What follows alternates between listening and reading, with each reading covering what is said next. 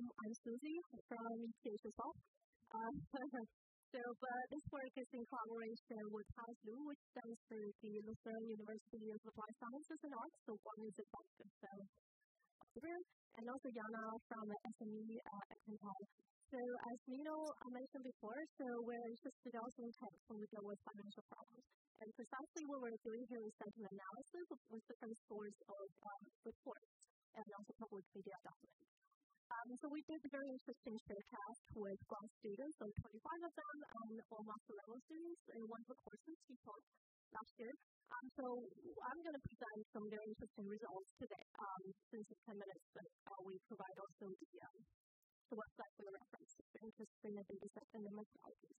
So what is greenwashing, right?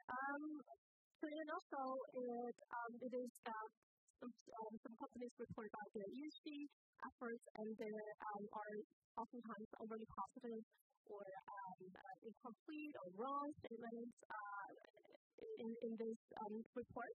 And usually how the ESG rating is done is based on internal documents that are published by the company.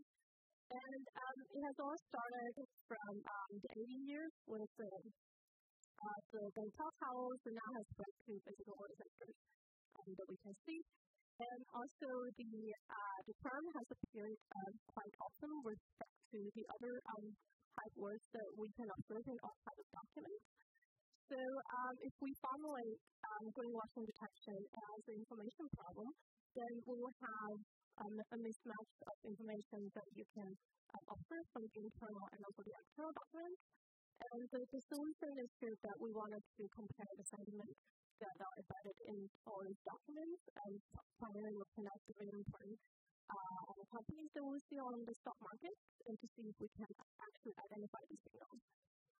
So the task, as I mentioned, is the same task that we offer for the students. So we can form group spreads, so we have to provide them with the data set and also the task, right?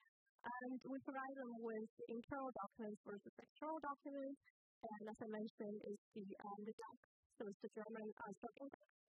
And the company is from 2021 to 2023, so it's a time series. And also we ask the students to align if they see any SDG goals alignment with the ESG documents they're handed over. Obviously, this is a rather ambitious goal within 2.5 months, but the students did a very good job. So we broke down the task into different stages. So first we asked them to do document analysis, also look at the distribution of the documents and words, and then they can do data annotation, but there are different ways you can do it, right? You can use a human annotator, you can use large language models, or you can even combine these two. And then the third stage is to do a sentiment analysis, and then the fourth stage is to look at the alignment between SDG goals and these ESG reports and public media documents. So I'm going to briefly walk you through the interesting findings we have while providing a summary slides for all the stages.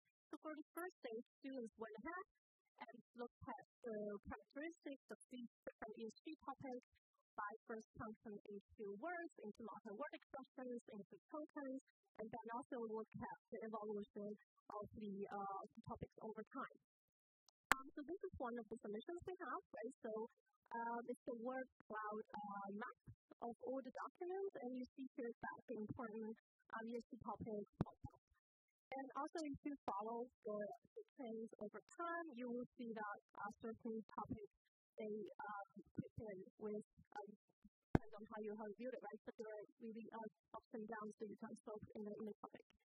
And in stage 2, the students are encouraged to annotate some amount of the data. So we encourage them to look at 200 documents or 500 sentences. So there are different ways you can do it, right? And you can use a human annotator, or you can prompt one of your favorite models, and depends on what computational resources you have, they try different routes. And as of no surprise, so GPT 3.5 performed the best, especially in the field shot scenario. And for stage 3, what the students did is that they went ahead and looked at the sentiment incorporated in the internal and external documents. I mentioned sentiment, right? So this can be a binary classification task, it can be a categorical, it can be a continuous classification or regression task. So students, they try different ways of doing this. And also, they compare the internal and external documents and look at the disparity, either from a student's perspective or from the document perspective. So you can see here that there's some negative differences in sentiment. Negative here means external minus internal, so meaning that some signals of greenwashing is indicated in the document. So if you look at the companies here, right, there's BioStop, so it's the money company of Nivea, and also Deutsche, and they are somehow performed in many of the analysis the students have performed, and also the automobile companies, they show different patterns of how they formulated the document. And the students also went ahead and looked at the news anecdotes, and precisely these are things that have been reported all over the media, and it's no surprise that their method was well depends on. The really is method agnostic. And on stage 4, it's yet another task, right? So we have this SDG goals, 17 of them. So how do the documents look like if you wanted to look at the alignment between internal and external documents? And so there are 17 SDG goals, as I said, they're on the x-axis. And if you look at sector-wise performance, the energy sector is one of those that align mostly closely with the themes. It's called affordable and clean energy. And the least is gender equality. So, and it also stands out that, there is one or few SDG goals that are relatively easy to be aligned with. And if you look at internal and external documents, so it is not surprising that internal documents, they lie closer to SDG goals. And if you look at sector-wise, the dependence, right, so we took out the automobile producers, and more or less they have the same strategy of aligning with the SDG goals.